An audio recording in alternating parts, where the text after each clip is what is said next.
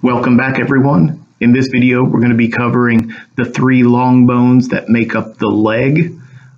First here, we see the femur. So this is the bone that makes up your upper leg or your thigh.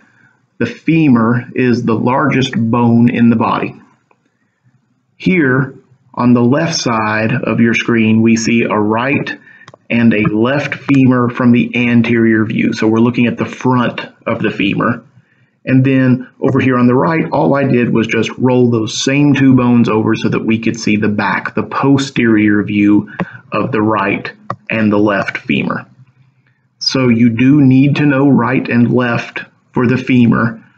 But before we talk about that, I'm going to go over the markings that you need to know for the femur. First, up at this end, we see this large round feature. This is called the head of the femur.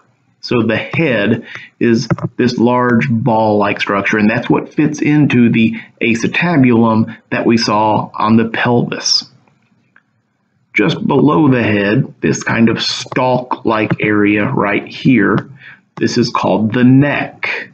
So the head, and then just beneath that is the neck.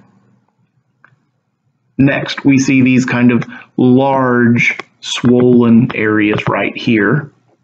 These are called trochanters, and one of them is significantly larger than the other one. So the larger is the greater trochanter. The smaller one is the lesser trochanter. Down at the opposite end, we have a couple of things that we need to know. This smooth area right here on the anterior side, this is called the patellar surface, and that's where your patella or kneecap rests. And this area right here and this area right here, so there and there, those are called epicondyles. But since there's two of them, we need to be able to distinguish. Well, the head of the femur points towards your pelvis, so it's pointing towards the middle of your body. The side with the head is the medial side of the femur. So this is the medial epicondyle. And then on the opposite side from the head, this is the lateral epicondyle. So over here, this is the medial epicondyle and the lateral epicondyle.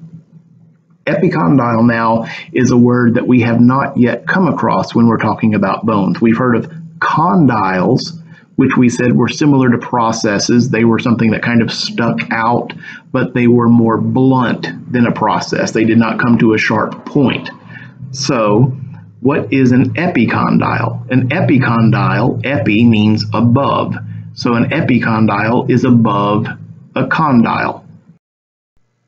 So that implies that there are condyles, which on the posterior side, that's what these large, smooth structures are. These are the condyles. And just like the epicondyles, there's two of them, one on each side. And remember, the head was medial. So the condyle that's on the same side as the head, this is the medial condyle, and the other one is the lateral condyle. So those are all the structures that you need to know for the femur. But this is one of the bones that you do need to know right and left. So as we said with the pelvis and with the scapula, the trick to knowing right and left is to know 3 points. And then know which direction each of those three structures or points should face in anatomical position. What I like to do on the femur is find the end that has the head that faces up. It faces superior because that's the top of your thigh. The head itself is what fits into the pelvis. It fits into the acetabulum. So that has to face your body. It faces medially. At the other end, we looked at the patellar surface. That's where your kneecap, your patella sits. But on the other side, we have that big indentation in between the two condyles. That's the back of your knee. So that side faces posterior, it faces towards the back. Using those 3 points, the end with the head goes up, the head goes medially, and the spot in between the two condyles faces posterior. You can use that method to figure out if it is a right or left femur. Now we move down to the lower leg, and there's 2 bones in the lower leg. The one we're looking at here is the larger of the 2. This is the tibia. Next, we will look at on the next slide, the fibula. Now, one of the things that I've noticed that students tend to do without fail every semester, I have a lot of students that kind of combine the 2 words, and I see a lot of tibula or fibia. Pay very close attention when you're writing these words that you write tibia or fibula. Don't combine the words, because then I don't know which one you mean and it would be considered wrong on an exam or a quiz. So let's look here at the tibia.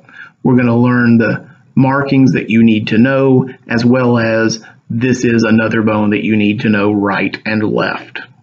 So it's kind of hard to see some of the markings on this because there's kind of a glare, but I will point out all the markings that you need to know. So first, in this view, on the left side of your screen, this is the anterior view, so we're looking at the front of the tibia. And these 2 on the right side of your screen, that is the posterior view, so we're looking at the back of the tibia. Up here at the top, this is the part of the tibia that the femur rests on. So this is the lower part of your knee joint. Now, this area right here, there's a few features that you need to know. First, this area right here is called the medial condyle, and this is the lateral condyle. On this one here, we see the lateral condyle and the medial condyle. Just in front, and it's kind of hard to see right here, but there's a little knot right there, and that's called the tibial tuberosity. The tibial tuberosity is if you feel just below your kneecap, that little bump that you've probably hit on a chair or a coffee table a dozen times, that is the tibial tuberosity. And there is a very skinny raised edge that goes down this part right here.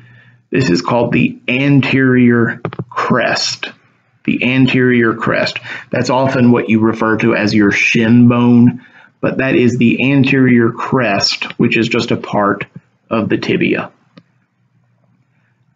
At the bottom part, we see there's an area right here that forms almost kind of a hook.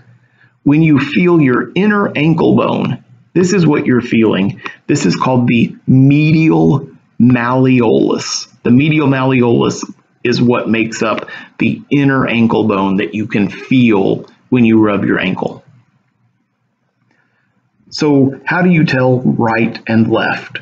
The 3 points that we can think about to know what position these should face when in anatomical position. For me, I think this flat spot, since that's what the femur rests on, that has to go upward when you're in anatomical position. The tibial tuberosity faces forward.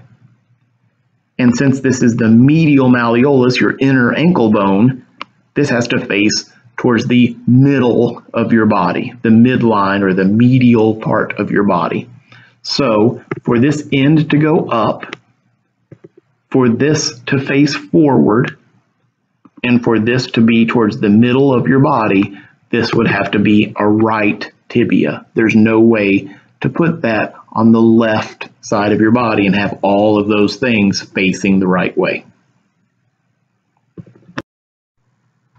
The second bone of the lower leg is the fibula, and it is significantly skinnier than the tibia was. This is also the bone that if someone breaks their leg, this one is typically the bone that's most likely broken. One, because it's on the lateral part of the lower leg, and two, because it is so much smaller than the other two leg bones. So most of the time, if someone breaks their leg, this is the bone that gets broken. So what are the things that you need to know about the fibula? There's actually not a lot. You do not need to know right and left, and there are only two markings that you need to know on the fibula. Here, this is called the head, and this is called the lateral malleolus. The lateral malleolus is your outer ankle bone. When you reach down and you feel your ankle on the outside of your leg, this is what you're feeling, the lateral malleolus. And they can look really, really similar. So two things that I tell people to watch for is, first, the head has this area right here which is kind of flat. Not completely flat, but it's flatter than we see down here. This flat area actually articulates with a part of the tibia, whereas the lateral malleolus tends to come to more of an angled point. The second thing, and this isn't always really easily visible, but the head has a ridge that kind of runs around most of the bone, and the lateral malleolus does not have that. So that's one way to orient yourself to know which is the head and which is the lateral malleolus.